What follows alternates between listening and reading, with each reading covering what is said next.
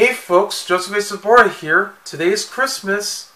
I just had a nice juicy Christmas dinner with my family on Christmas Eve, and I received some nice great gifts, including this t-shirt that I'm wearing right now, which is the Snoopy doghouse that's decorated with Christmas lights, and it's all in red too, so it really fits the Christmas spirit. So I'm going to be reviewing my last Christmas movie that I picked up and I just watched, so that way I can move on with other things, and that is Elf. Yes, Elf, with Will Ferrell playing Buddy the Elf, a 6 foot and several inches tall human who's being raised and adopted by Santa Claus's elves, including Papa Elf, only to discover that his true father is somewhere in New York City, so that way he'll be able to find him, get to know him, and be able to spend all the holiday Christmas cheer with all the locals around. Yeah, it's a whimsical, quirky, heartwarming, and hilarious comedy that you'll never forget, and I was pleasantly surprised how popular it turned out to be when I first saw this movie in theaters with my family, and I really enjoyed it. And this is a very nice DVD set that I picked this up recently at Goodwill. I actually got this a couple months ago, surprisingly in mint condition. That comes with a slipcover that's very shiny. Yeah, you can definitely see Will Ferrell completely tall, and it just says Elf on there. And you can look at the back, you can see the entire cast right there, not only Will Ferrell, but you have James Caan, you have Zooey Deschanel, Ed Asner, and Bob Newhart. Yeah. And yes, it even has a an advertisement to look straight into the decoder card, where it tells you you can win some prizes. Yeah, but seeing that this was a long time ago, back in 2004 when it was released, it's already been expired. So, but when you open it up through the slipcover, yeah, you get all the highlights included. So it has all the special features. You can access to all of them, and it's a 2-disc set, so it contains both widescreen and full screen editions, plus fun games and other stuff. And it's actually part of the Infinity film from New Line Home Entertainment. Yes, because back in the 2000s, they actually came up with a specialty of select New Line titles where you can actually watch a film, but you can access to all the special features, which includes behind the scenes featurettes, deleted and alternate scenes, trivia facts, and other information that you want to get to know of. So it makes it even better. Plus it has those animated menus included.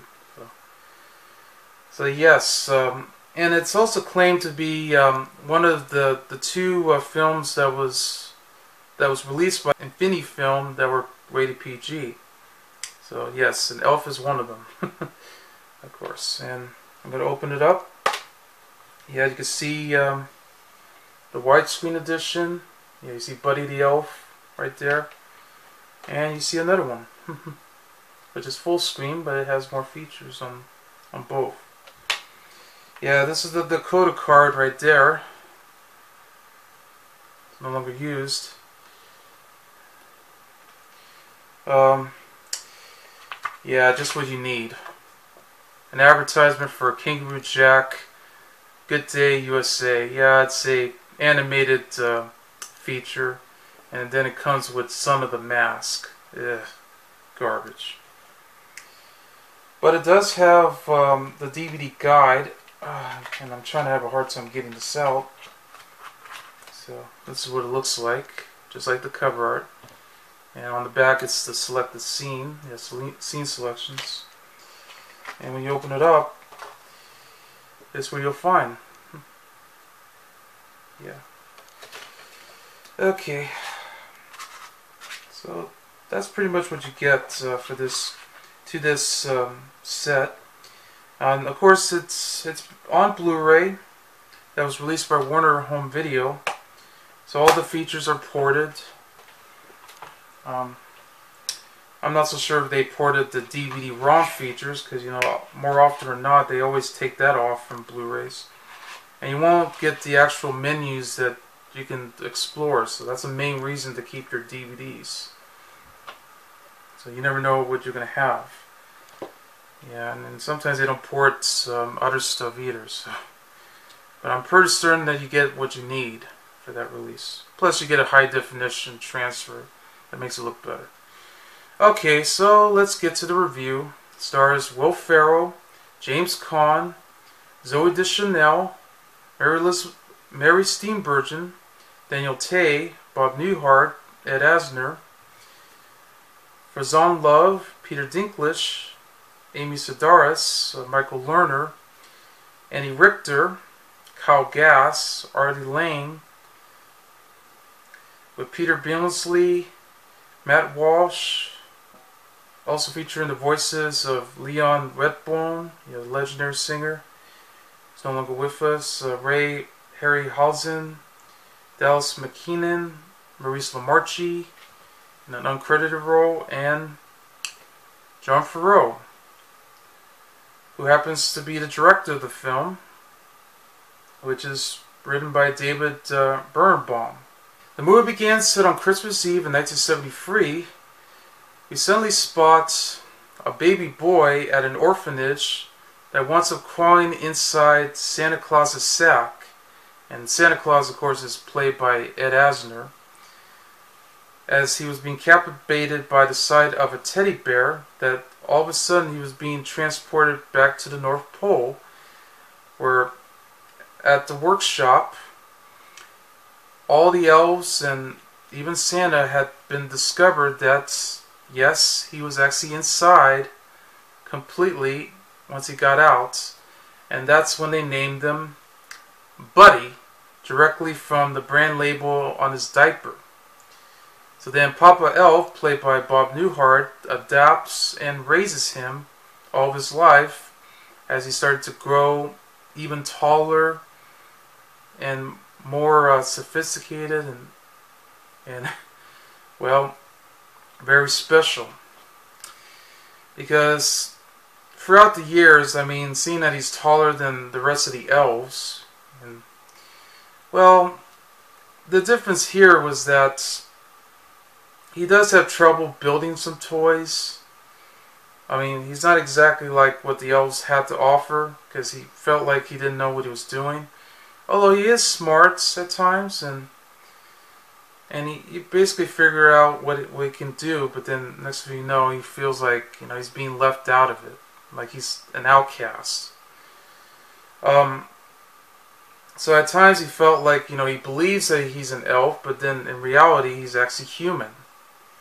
So then Papa Elf explains that Buddy was born to a man who happens to be his biological father, Walter Hobbs, who's played by James Caan, who actually had a wife named Susan Wells, which apparently we learned that they give him up for adoption. But then Susan subsequently died, and Walter, who now works for a children's book publisher at the Empire State Building in New York City. But unfortunately he's unaware of Buddy's existence. So, and to make matters worse, he's on the naughty list. So now it was up to him to go on the journey all the way to New York City so he'll be able to find him and get to know him better.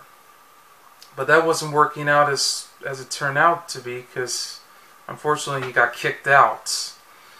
And then next thing you know, he winds up at a department store called Gimbel's, and that's where, you know, he's beginning to explore the entire department store on other things. And then that's when he meets his love interest, who's a worker at Gim. He was a very unenthusiastic worker at the store. Joby, who was played by Zooey Deschanel. We did actually learn that since Santa was coming around, he was going to get ready to decorate the entire North Pole because it wasn't exactly how it was presented. Yeah, it just looks like just a typical, normal toy store, as it seems.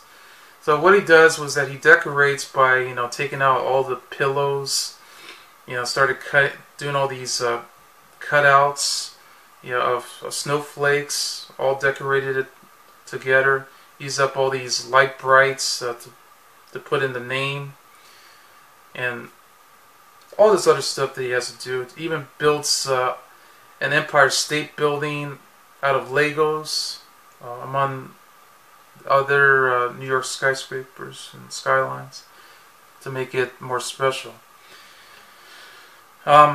He also learns that Joey can actually sing completely. Just when he spotted her at the locker room, the women's locker room, and singing the "Baby It's Cold Outside." Yeah, very awkwardly too when he actually discovered. Okay. Of course, the manager was named. The manager named Wanda. Yes, Wanda has a boy's name. Who's the manager of Gimbals, played by Faizon Love.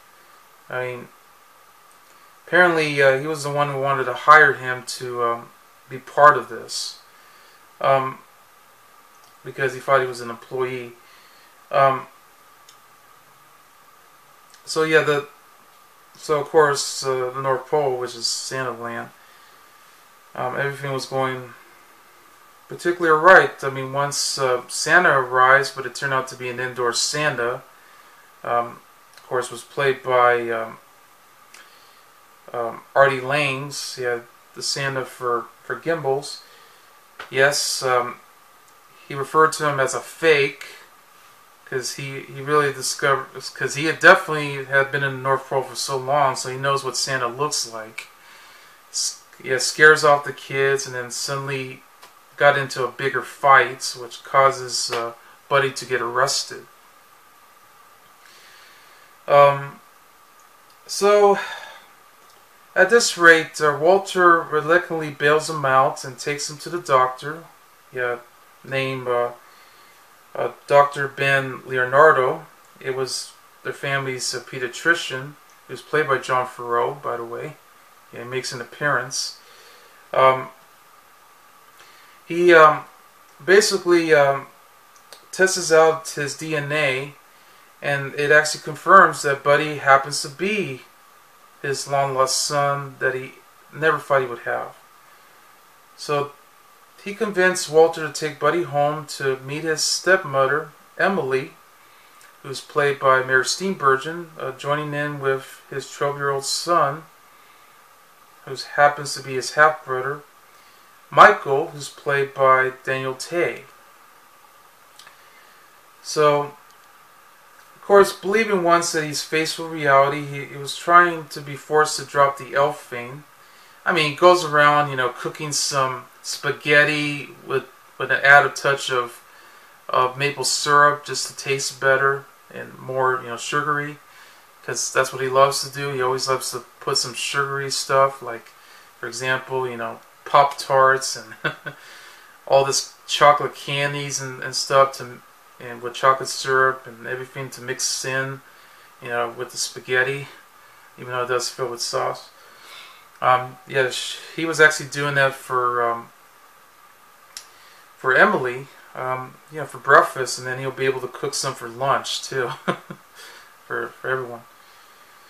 Of course, he even started to build something out of wood, which was directly from the shelf of a TV, and all that stuff. Of course, by desperation on Christmas Eve, Walter's boss, Fulton Greenway, who's played by Michael Lerner, had laid down a hard deadline for him to actually come up with a new idea for the best-selling children's book that's going to be put put together, you know, with storyboards and all of which are written by Miles Finch, who's played by Peter Dinklage. Which the meeting, however, turned out to be quite of a disaster. When Buddy suddenly interrupts the meeting and calls him an elf, and that's when he got completely angry. And then next thing you know, he gets thrown out, and Walter tells him that I never want to see you anymore. Yeah. Of course, before all this other stuff did happen, I know I forgot, I keep going right in the middle of it. I know Buddy actually was trying to cheer Michael up. He started following him around until a bunch of kids started throwing all these snowballs. And yes, I mean, they're like throwing snowballs pretty fast. And that's when Buddy had started creating all these snowballs, so they'll end up throwing it back at them. So it was like a war that was going on. Yeah, that was very funny. And then there's like nice moments too, where Buddy actually gets to spend a date with Joey to certain places around, exploring around in New York and just having fun, that sort of thing. Okay, so yes, back to where I am. Yes, Walter did kick Buddy out. Told him he doesn't want to see him again, and that's when he ran away. Until suddenly he spotted Santa Claus, who just arrived, but unfortunately he was running out of gas, so he ended up stopping straight at Central Park. Yeah, the engine suddenly came out, so it needed to be fixed. So he crashes directly to the Central Park, and then already. Walter decided to leave just when he was about to do his presentation. So brought in with his son, Michael, to join, but he told the boss to up yours. So got fired. Yeah, he just quit. Ran out and decided he'll just find a Buddy that's somewhere around Central Park that he'll find. But then, of course, they end up finding Santa that was trying to find a way to put the engine back in place, fix everything so that way they'll be on their way. Only to be chased down by the Central Park Rangers. Because, yes, we've learned that Santa actually put them on their naughty list. Also, Michael had took the Santa's list. So that way they can prove that Santa is real. Yeah, because there was a news report going around from New York. And not to mention, as a distraction, I mean, Walter had to dress up wearing the Santa suit, so that way they won't go after Santa. So at this rate, Buddy had came to repair the engine, putting it back into the sleigh. So that way they'll be on their way. But unfortunately, to make it work, everyone has to believe in Santa. So that way it'll be the spirit to actually keep on going. So they, of course, Michael had to read all the list of presents that everyone around, children and yes, even adults, to see what they want on their list. And then, so for that spirit alone, it'll cause this sleigh to actually run as fast as it can. So that way they'll get to deliver all the presents. So by next Christmas, Walter now has his own publishing company with the best-selling book about Buddy's adventures. Yep, eventually became, as we expected, Elf. So now Buddy and Joey are now married together, and they're bringing in their newborn daughter to Susie to visit Papa Elf in the North Pole, and then they get to spend time with their family, So now everything's going, holly jolly Christmas. I gotta say, Will Ferrell actually did an amazing job with his performance. I mean, considering the fact that he's done Saturday Night Live at the time during his post seasons and stuff. And I know he's been doing several movies that I know of, and I always love Will Ferrell. He's a funny comedian. I always love his movies, even though yes, there are films that are pretty bad that he's done, but that's okay. I always thought he was very talented, and the way he portrayed the role of Buddy really made it up for it, and I love it. And he's definitely the perfect fit. I love the cast joining in. I mean, it's great to see legendary actor Ed Asner playing Santa Claus, and the way he plays him is exactly what I pictured it. So it's almost like Luke Rance, becoming more holly jolly. And of course, Bob Newhart, giving some dry humor that he was famous for, and he was actually very nice and caring too. Only to find out about the secret that's going around. Plus, he's also the narrator of the film. He tells the story about how it all began and how it left off at the end too. And the rest of the cast too, like Zooey Deschanel. I mean, definitely a perfect love interest for Buddy, and she can definitely sing. I mean, especially in the scene where she got to sing "Santa Claus is Coming to Town," which is not in the original script. But it's amazing that it had a nice fit to it, because it is a Christmas movie, so why not?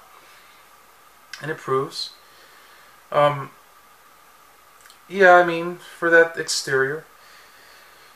Mary Steenburgen was also wonderful, and Daniel Tay, surprisingly for a child actor, he was good. Yeah, and plus you got Amy Sedaris, playing the secretary for Walter Hobbs, which is Deb, who often just comes into his office instead of using the intercom. But he's also very nice to Buddy when they first met.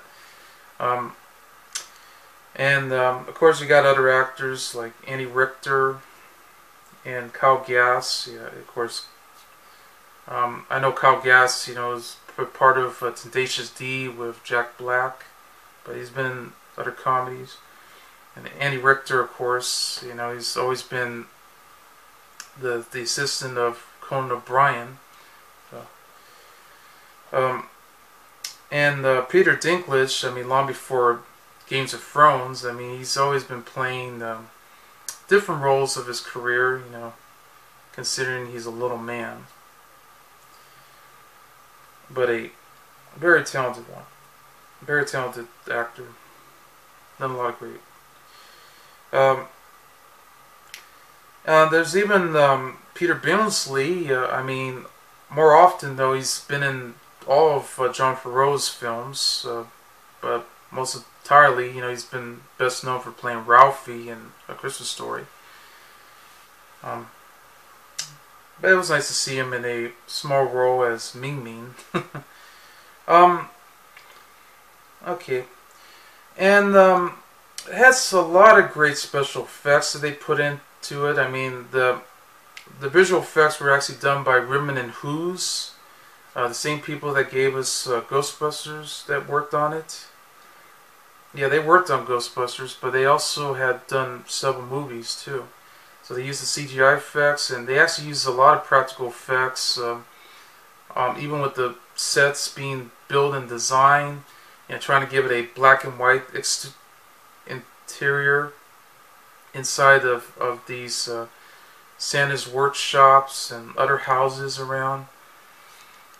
Even though it was all colorful on the exterior. And it has a lot of snow, glazing snow that's trying to resemble the Rack and Bass Christmas specials. Like, for example, I mean, you got all these stop motion animated creatures, such as the Puffin, along with the Walrus, the Bear, and even the Mr. Narwhal, which is a whale, but with a unicorn horn that's on his forehead. So yeah. And even the snowman, which is basically a take on Burl Ives, the snowman, in Rudolph the Red-Nosed Reindeer, and so he's known as Leon the Snowman. That's voiced by Leon Redbone. God rest his soul. I mean, he's a legendary songwriter and singer too. In fact, he was the one who sang the Mr. Belvedere theme song, as you may know. He also had a song for this movie as well, which is a cover version of Baby It's Cold Outside, joining in with Zooey Deschanel. So it really works. I know there's been several versions of that song, and especially the one with Idina Menzel and Michael Bublé. So it's like every version you have to hear is that. Yeah, before people wanted to ban that song in recent years. Screw these people. Which, by the way, the stop motion puppetry that was created was actually done by, you're going to love this, the Chikatilo brothers. The same guys who worked on the movie Killer Clowns from Outer Space. Unbelievable. But they've been working on the stop motion for a long time, especially with their short films that they follow. So it's great that they got a great team to join in with all the practical effects and other stuff in the mix. Anyway, I know that the original script was supposed to be a lot darker, but seeing that they want to make it a family-friendly, PG-rated material for Ferrell, I mean, he wanted to come up with a movie that would be a classic. So that's why they had to do several changes. And I guess originally they were going to get Terry Zwigoff to direct this, but he went on to do another Christmas comedy that became an R-rated comedy of them all, Bad Santa, which came out the same year as Elf. So, what do you know? Because yes, the script was originally going to be written for Jim Carrey to play the role of Buddy the Elf, because of course Jim Carrey was the biggest star of the 90s, but by the 2000s, of course, Will Ferrell would be the biggest star. And he was the right choice. So I can see why. And I also love the other special effects that they put into it. You know, with the Santa sleigh, you know, you saw all the reindeers and how it moves around. They use a blue screen effect to create this particular shot, and they did everything here. And it has a lot of great funny moments too, you know, where, you know, Buddy's just going around New York, you know, finding how how fish out of water this place turned out to be, like the way he's just going around, not exactly as normal as most people are. He's just swinging around the doors of the Empire State Building and all this other, doing all this crazy stuff, even eating all these cotton balls when he was at the doctor.